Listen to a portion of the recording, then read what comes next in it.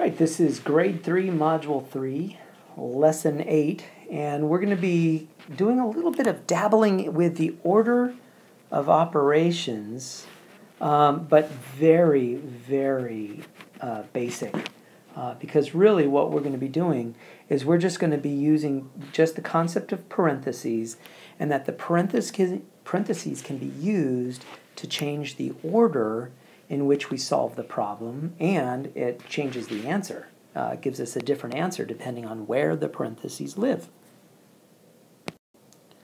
So first let's do some practicing with the parentheses themselves. So the idea of the parentheses is do what is inside the parentheses first.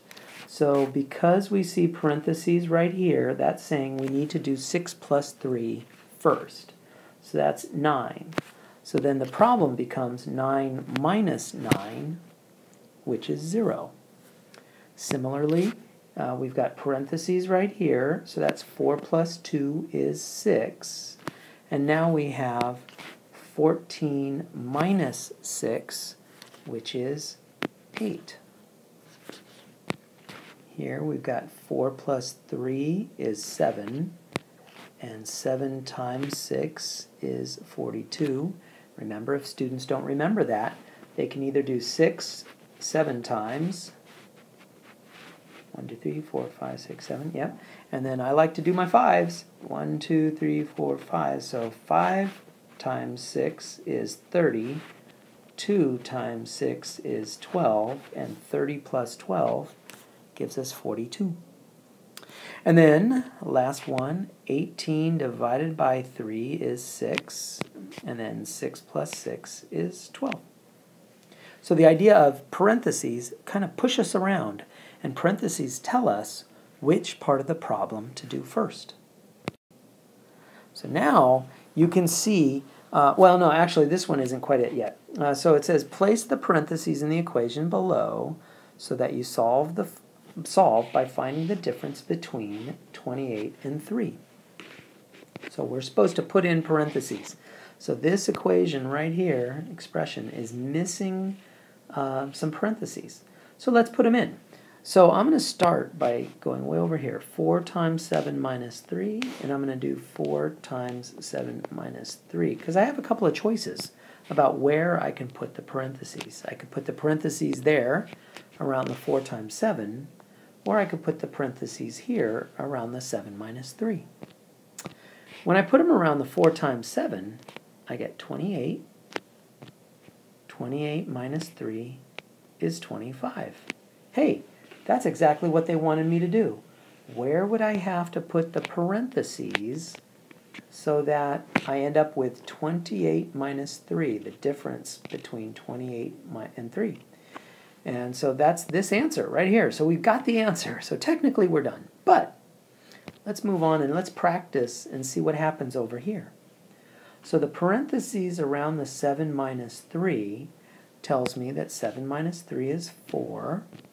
And now I have 4 times 4, which is equal to 16. Now that's the really important, cool thing about this lesson, is we want students to see that, uh-oh, if you put the parentheses in one location, you get one answer. But when you put the parentheses in a different location, you get a totally different answer altogether. And so that's a really important part to this lesson. And I'm going to squeeze in the answer right here, which is the parentheses need to go around the 4 times 7. And the last video, or last problem for this video, it says Johnny says that the answer to 2 times 6 divided by 3 is equal to 4 no matter where the parentheses are. Well, we just learned that usually it matters where the parentheses are, because if you put the parentheses in a different location, you're going to get a different answer. Now Johnny is saying, wait a second, I found an example where it doesn't give you a different answer. Well, let's see if we agree, because we're supposed to see if we agree. Well, let's put parentheses right here, and then let's put parentheses right here. Here's our two choices. Now let's do it.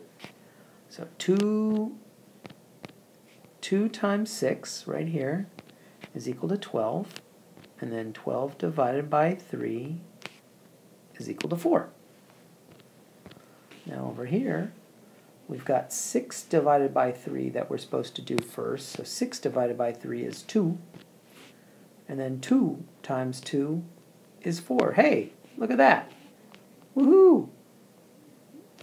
Turns out they're the same answer. That's a major, major, major coincidence. And that's what's so cool about this problem, is this problem, coincidentally, you get the same answer, in this case 4, no matter where you put the parentheses. If you put the parentheses around the 2 and the 6, or if you put the parentheses around the 6 and the 3.